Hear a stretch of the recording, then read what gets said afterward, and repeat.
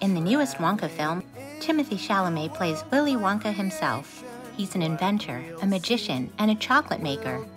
And he comes to the city fresh off the boat, eager, wide-eyed, and full of inspiration.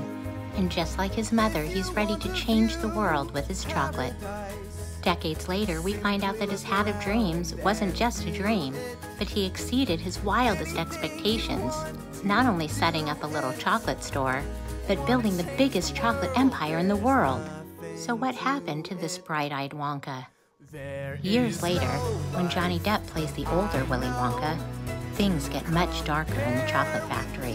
Mr. Wonka becomes mistrusting of everyone because he finds out there's a mole in his factory, someone he trusted who stole his secret recipe.